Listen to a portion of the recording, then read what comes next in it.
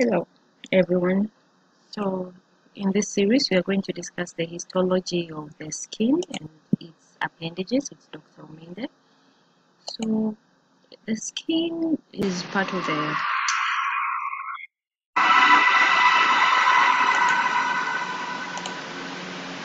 sorry for that, it's a bit too noisy. Okay, so the skin, these are the objectives, the functions, the structure, dermis, epidermis, hypodermis, differences between thick and thin skin, appendages of the skin, and the applied anatomy.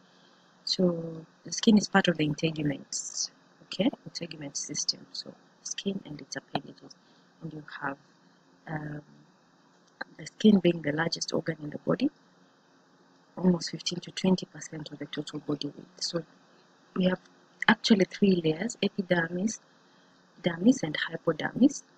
The epidermis is ectodermal in origin, is the outer part, and the dermis is the inner, which is mesodermal in origin. What are the functions of the skin? It will protect against injury, desiccation or drying, and infection.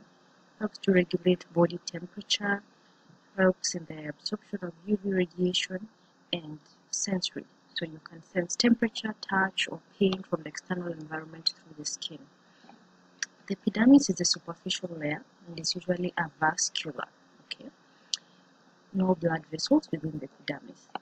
Name 4 cells in the epidermis. That's a very common question. Name 4 cells and state their functions. We have keratinocytes. These are the ones that majorly form the epithelium. Okay, so they're the ones that protect from desiccation and so on and so forth. So protection. Then melanocytes, of course, melanin, skin color.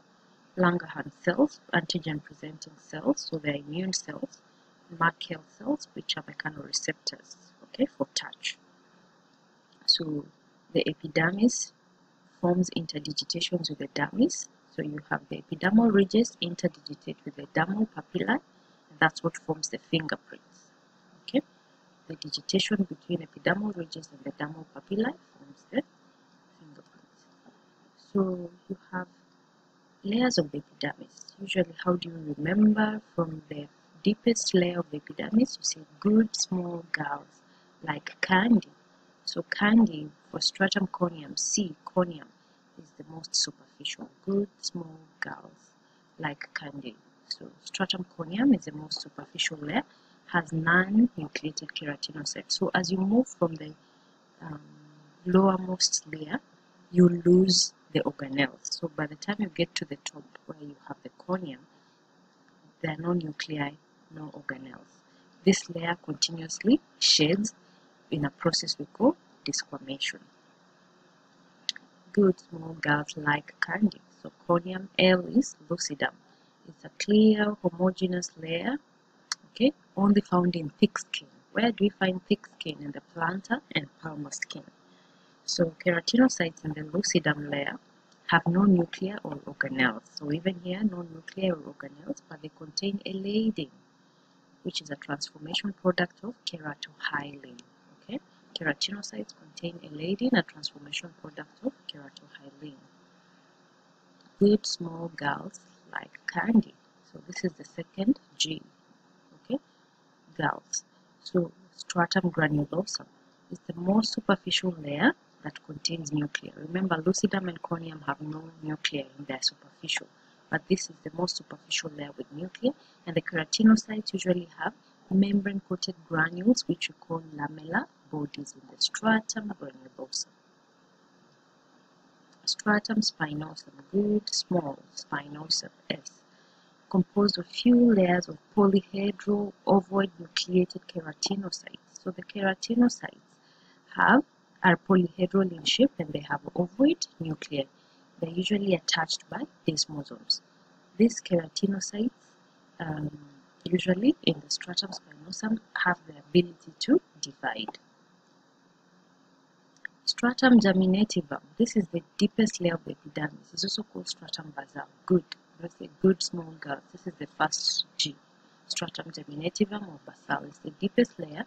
You have one layer of columnar or high cuboidal keratinocytes and have features of active mitosis. Okay, They are attached onto the basal lamina by what we call hemidesmosomes. These are basal modifications. So they attach onto basal lamina by hemidesmosomes, and basal keratinocytes usually migrate and proliferate to cover damaged or destroyed epidermis. So the stratum germinativum contains melanocytes and Merkel cells for skin color and for touch. Again, stratum basal and spinosum together, they are called the Malpighian layer. Okay, name two layers of the Malpighian layer: stratum basal and spinosum. Basal is the same as germinativum. So this is what we're referring to. So this is the epidermis of the skin. This is the dermis, and I told you the epidermis has ridges that interdigitate with dermal papillae. So this is dermis. This is epidermis. So good small girls like candy. Remember, lucidum is only in thick skin, palmar and plantar. So good small girls like candy. So in corneum and lucidum, there are no organelles and no nuclei in the keratinocytes. All these are keratinocytes. Spinosum, germinativum, highly mitotic. Okay. So the most superficial layer with nuclei is the granulosum. So this is thin skin, so you will not really appreciate this is your corneum layer, okay, and there's no lucidum in thin skin. So we can ask you, tabulate the differences between thick skin and thin skin. So that's the thickness, then the location. Where do you find thick skin? In the palms and soles, and thin skin in the majority of body surface. Thick skin in the fingerprints. Fingerprints are present on the thick skin, and then thick skin lacks hair follicles, erector pili, and sebaceous glands, but thin skin has hair follicles, erector pili, and sebaceous glands. Stratum corneum in thick skin is thick. Lucidum is present in the thick skin. Granulosum may be absent or single layer in the thin skin. Stratum spinosum is present in both. The dermis usually is made up of two layers, papillary dermis and reticular dermis. Papillary dermis is the one that interdigitates with the stratum germinativum of the epidermis. So it has a lot of cells with loosely and irregularly arranged collagen and elastic fibers. The cells in the dermis, you have mast cells, fibroblasts, and macrophages. Remember, cells in the epidermis, we say it, keratinocytes, Langerhans, melanocytes, Merkels, but in dermis you have fibroblasts, mast cells, macrophages. So the dermal papillae interdigitate with epithelium, epithelial ridges, and again papillary dermis will contain capillary loops and what you call Meissner's corpuscles. Meissner's corpuscles are receptors for touch. We can ask you list the receptors found in the skin. So we have seen the Merkel cell of the epidermis for touch, crude touch, Meissner's corpuscle and papillary dermis for fine touch. So this is how Meissner's corpuscle looks like. Okay, it's embedded within the dermal papillae. Reticular dermis is deeper to the papillary dermis. So from epidermis you go to papillary dermis, then reticular dermis. It's the major portion of dermis with collagen and elastic fibers and encapsulated nerve endings, and a good example are the Paxinian corpuscles, pressure receptors, Krauss for cold, okay, Krauss for cold.